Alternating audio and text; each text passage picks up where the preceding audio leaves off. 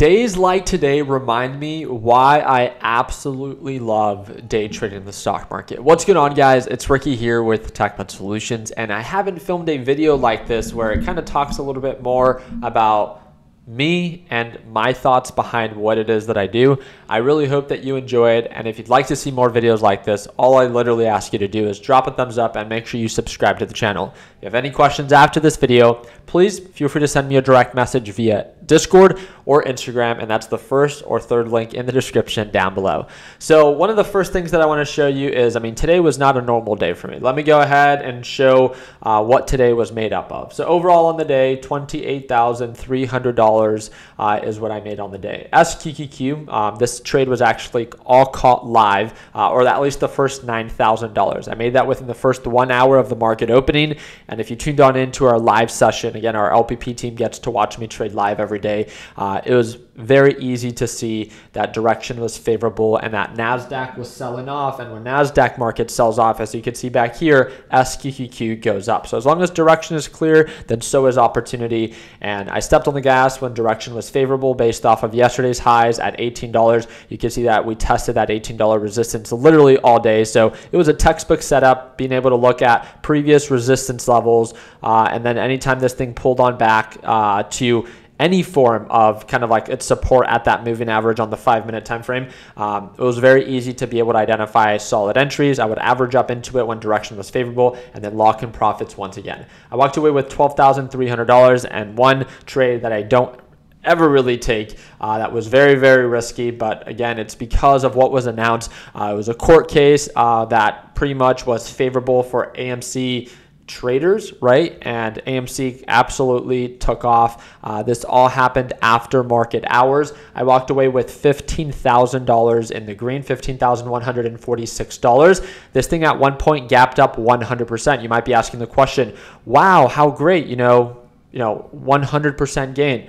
No, I actually saw AMC when it was up 100%. And when it pulled on back and then it began to test its support at the moving average, I waited for my criteria to be met. And this is the whole reason I'm making this video, is I wanted to share with you why I believe trading is so different in comparison to almost every other business or potential, field out there, right? One of the first things that I want to talk about is, I run a series of different businesses, right? A lot of you guys know that we have, a real estate investment company. We also flip real estate properties in the Arizona market. We have an e-commerce store. I've had, my fingers in different small forms of business, right? And the thing that is always very challenging is overhead. When it comes down to starting any form of business or any type of thing that it's not based off of the hours that you work, there tends to be a lot of overhead, right? But with investing and or trading in the stock market, there is no overhead. It's simply based off of opportunities that you choose to take advantage of. And I think it's such an interesting field to be a part of. Now, it's not easy, right? With great opportunity comes great responsibility, and because the paywall to enter to learn how to do this is so low, you could definitely burn your, or really dig yourself into a deep hole when you're just getting started, which is why we always encourage beginners to paper trade, right? Which is a free way to be able to test as you are learning how to do this. The other thing, again, there's no delay, there's no employees, and it can literally be done from anywhere. I think that's one of the most beautiful things is, people glorify travel and trading, right? It's something that I do from time to time. I don't travel,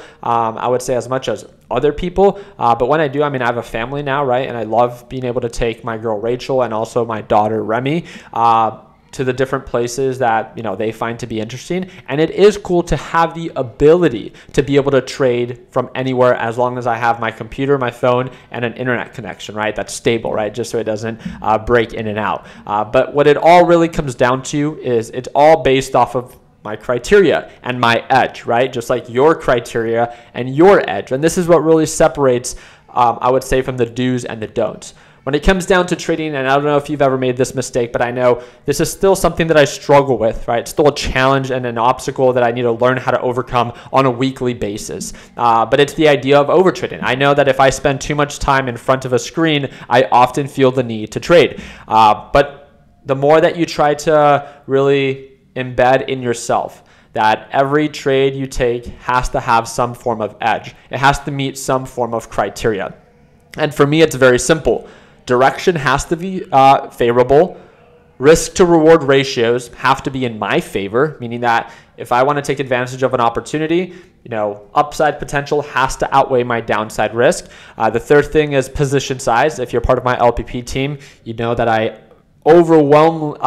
use that word.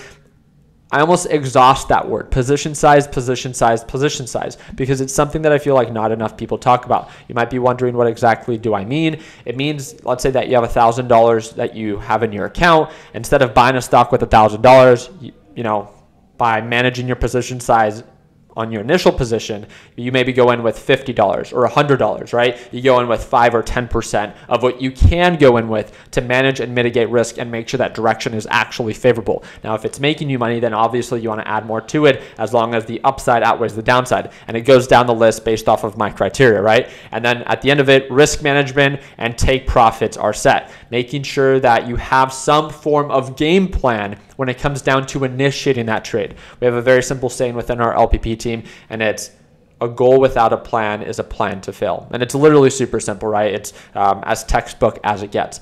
But you would be surprised with how many people that are just getting started that don't understand risk to reward ratios, that don't understand the importance of risk management. My job as a trader is not to avoid risk. I have red days, I have red weeks, I have red months.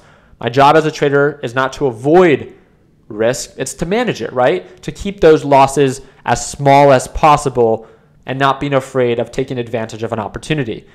And one of the things that I want to compare this to is, I know something that gets brought up quite often is that trading is like gambling, right? And I would agree if you have no edge. I would agree if you don't follow any set list of criteria. But let me ask you this, right? And you can watch today's live trading session, right? And one of the things from today's live trading session that you will see is that, with SQQQ, when I decided to really enter into SQQQ, I waited for direction to be favorable. I waited for direction to be clear enough that it was already making me money before I really stepped on the gas for it to make me more, right? When it comes down to gambling, can you open a position before you find out that it's going to, let's say if it lands, I don't know many gambling games, but let's say that you have the option of it going from red to black or red, right? I'm either betting on red or black. To my understanding, when you're about to bet, you have to bet before it slows down enough, and then you have to see if you actually won, right? There is no form of gambling when it comes down to seeing and waiting for your criteria to be met, that, wow, hey, this thing is actually indicating signs of an uptrend. It's making people money. Based off of previous highs, it has more upside margin to work with, so therefore it could continue to go up. So therefore, right, I calculate risk to reward ratios. I take into consideration my position size. I take into consideration my risk. And then at that point, I wait for that confirmation. I take my initial position, 5 to 10%, and then I add more to it as it makes me more money, right? If things go south, as any trade can, then I manage my risk, right?